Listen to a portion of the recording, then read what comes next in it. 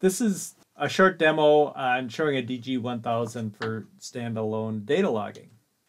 And a DG-1000 can be used to monitor two pressures for extended periods of time. So you might want to be monitoring house pressure and maybe water heater vent pressures, or maybe see how often and how long your furnace or other exhaust fans are running, or sub-slab pressures for radon or other pollutants to make sure those gases aren't getting into your house, or maybe hospital room pressures or pressures between a warehouse and office space. If you have chemicals in the warehouse you don't want to get into the office, you want to maintain a negative between the warehouse and the office. And you will need to use our TEC PC software for a PC computer. And that is used to put the DG-1000 in data logging mode and used to retrieve the data.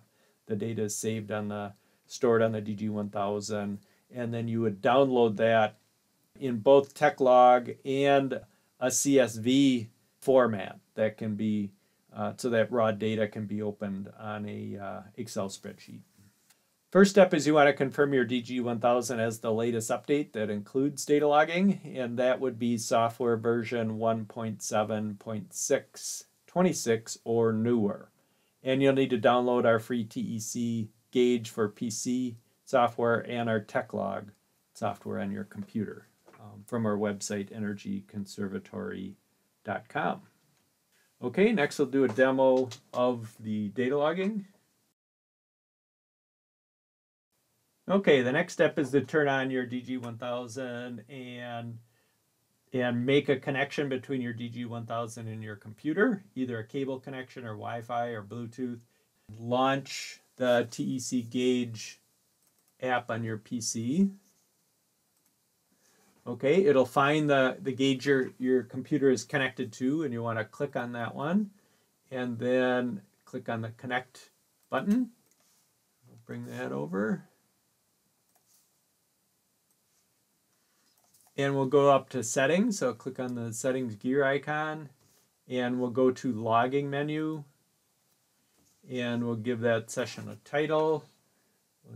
House outside on channel A, and channel B is water heater to house. Okay, and then the sample interval, I'm going to change to 1 second. You can see with 5 seconds you could data log for 404 days. That's how much memory there is on the left on the DG-1000. And I'm going to change that sample interval to 1 second. And now we could data log for 80 days if we wanted to. And it looks like we already have some data on there. So I'm going to clear that data. It says all data will be erased. Yes. Now it says start logging. So once I click start logging, it's going to put that into data logging mode now.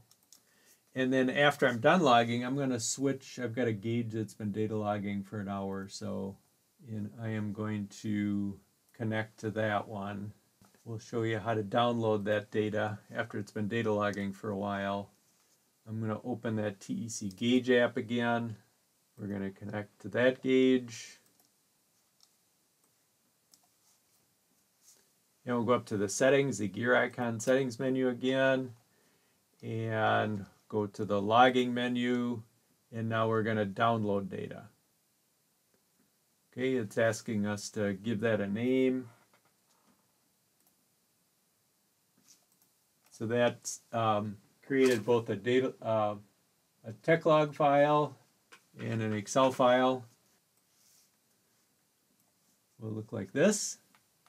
It was collecting data for over an hour, so has lots of data, and you can either use that to make graphs or whatever you might want to use that for. We can look at that data in the TechLog format. With this, you can move the red line across and see data at any point. So we're seeing pressures, left scale, and time along the bottom. We can zoom in on any portion of that data if we want to look at it on a closer time scale. Okay, that's it for our demo. If you have any questions, feel free to visit our website at energyconservatory.com.